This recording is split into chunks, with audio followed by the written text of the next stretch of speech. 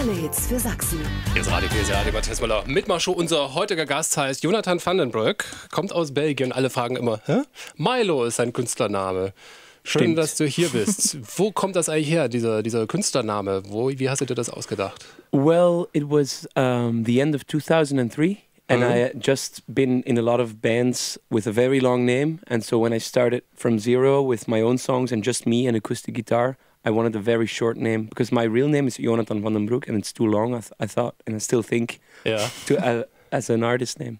Okay, also er hat vorher mal in Bands mitgespielt, die sehr lange Namen hatten, und als er seine Solokarriere 2003 gestartet hat, hat er gesagt, er will einen kurzen Namen, den sich jeder merken kann, weil sein Originalname, der klingt ja im Flämisch noch viel schöner, als ich das gerade gesagt habe. Jonathan van den Broek. Van den Broek, ja. Broek, ja. Ist ein schöner Name, aber glaube ich so als Künstlername halt doch ein bisschen lang, ne? Also gerade für eine internationale Karriere. Und die hat ja nun wirklich gezündet, die Karriere, ne? Und jetzt hast du ja auch was Neues. Du hast mit Marit Larsen einen Song aufgenommen. Yes. Wie kam das? Well, I met her for the first time last summer at a festival, and I think it was a lot of different music there, and we were the only ones with an acoustic guitar, and so that's where I met her the first time, and then we, later, a couple of months later, she and I, we basically had the same kind of year in Germany, 2009, from zero to... Hero. No, but you know what I mean? Yeah, von 100. She's from Norway, I'm from Belgium, so we're not German artists, but still Germany is our country. And we recorded together, and it really worked really well. And Out of My Hands is one of my songs, and we made a version together in Brussels because she was in Holland. And anyways, our schedules. It fitted perfectly, and we went to the studio. And Out of My Hands in the next couple of weeks should be released as a new. The third single for me. Aus Berlin bist du gekommen, ne? Yes. Was hast du da angestellt? I had a concert on Friday and a free weekend actually this weekend. We had finished 4 concerts, and then so we had a free weekend, so that was nice. Endlich mal ein freies Wochenende nach 4 Konzerten in der Reihe. Freitag dann halt in Berlin Konzert. Was macht Milow, wenn er frei hat an einem Wochenende? Sleep.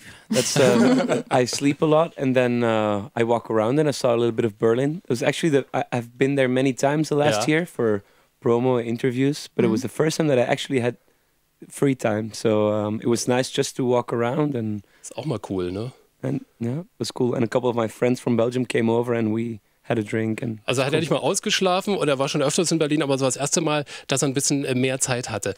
Okay, ich stelle dir einige Fragen. Okay. Und du versuchst möglichst schnell zu antworten? Okay. Nicht zu schwierig, ja? Nein, ganz einfache. Wir sind immer ganz lieb. Was hörst du privat für Musik?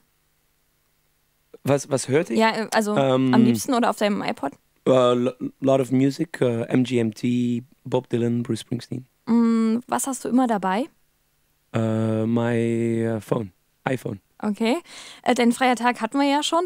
Wie kannst du am besten relaxen? Schlafen. Das glaube ich. Okay, und dein größtes Laster? What does that mean? Your worst habit? My worst habit? Ja. That's difficult to answer myself. You should ask someone else. I don't know.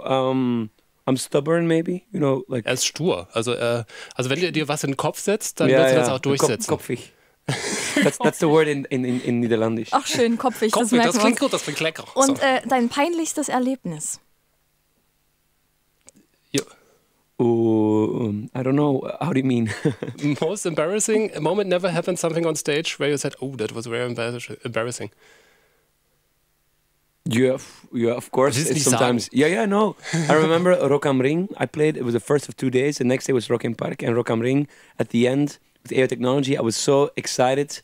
I was singing the wrong notes, but again, I mean.